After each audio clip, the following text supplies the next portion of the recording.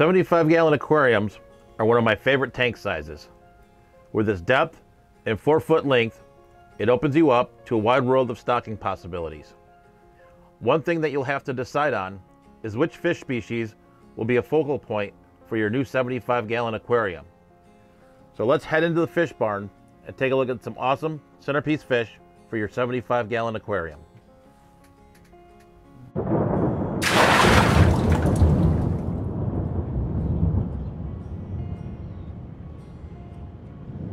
So let's start off with an aquarium classic, the angelfish. These fish originate from South America and with their long wing-like fins have been showstoppers for generations. Due to selective breeding, you can find angelfish in a wide variety of colors and patterns, but my personal favorite is still the natural fish with the silver body and black bars. One thing that makes angelfish a great centerpiece fish is that they'll do great in the aquarium as either a single specimen or as a group. You will need to keep in mind that angelfish can get territorial and aggressive when pairing off, spawning, or raising fry. That you don't want to pair angelfish with fish that will nip at their long flowing fins, so some tetra and barb species may be out of the question. If you're looking to set up a 75-gallon planted community aquarium, an angelfish would be a great addition. Since we've just spoken about angelfish, we can't leave out its rival, the discus. While not for beginners, discus are a great centerpiece fish with their many bright colors and unique body shape, making them an eye catcher in any appropriately sized aquarium. In the past, most discus were wild caught and required softer water, earning them the undeserved reputation of being difficult to keep. Due to captive breeding, discus have become hardier and a lot easier to keep. You can even keep them in areas that have harder, higher pH water. So today, I would consider discus an intermediate level fish. You do need to keep in mind that discus do require warmer temperatures, and you'll need to keep the temperature in your aquarium above 82 degrees. This higher temperature does limit your tank mates somewhat, but there are some classic tank mate options from cardinal tetras to German blue rams. As long as you pay attention to their temperature requirements and keep a clean, well-filtered aquarium, discus will do just fine for you and make a great centerpiece in your new 75-gallon aquarium. Since we just spoke about discus, we can't leave out severums, which are often described as the poor man's discus. These majestic fish get to be about 10 inches long with a fair amount of height. Along with their wonderful looks, severums have a great personality, which really sets them apart. While they're not the most aggressive fish in your tank, if bullied, these fish will hold their own and not get pushed around. I currently have a pair of red-shouldered severums in this 245-gallon tank with a bunch of other larger South American cichlids. Severums are found in a wide variety of colors ranging from red, gold, green, and many others. Due to their size, I wouldn't keep more than a pair in a 75-gallon tank, but you can pair these fish with a lot of larger sized tetras and other smaller South American cichlids like apistos. You will also need to keep in mind that severums are not plant safe and will dig up or eat any plants you put in the tank. Geophagus are some of my favorite fish in the aquarium hobby. Much like the severums, what really sets them apart is their behavior.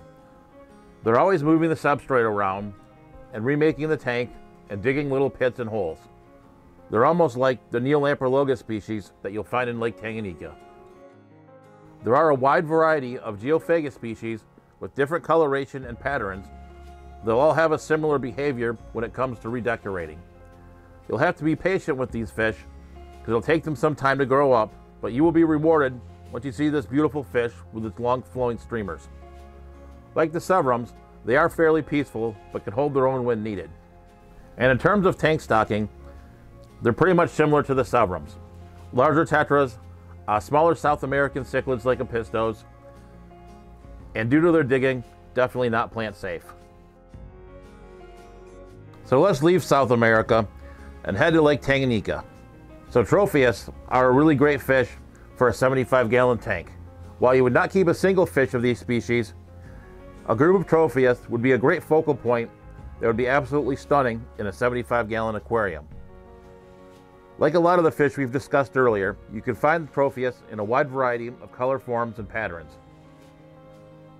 Since they are more of a schooling type fish, I would definitely start out with a group of 6 or more.